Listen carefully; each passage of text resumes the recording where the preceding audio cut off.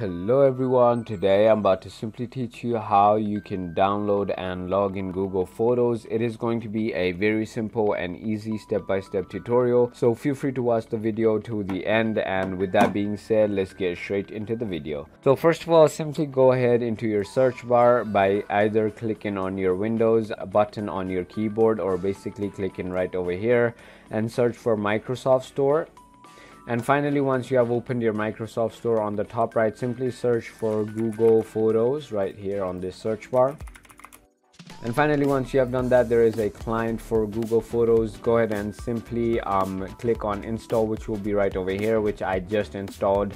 So I'm going to click on launch after I have installed.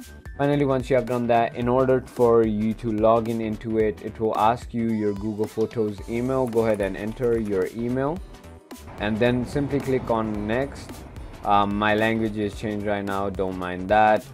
And finally, go ahead and enter your password and click on next. And then it might ask you for a phone verification, which you might have. In that case, simply go ahead and open your phone and allow from your phone. And then as you can see, it will ask you for some permissions, allow. And finally, congratulations, you have successfully downloaded and logged in into your Google Photos. So if you thought this video was informational, feel free to hit that subscribe button, hit that like button, and thank you for watching.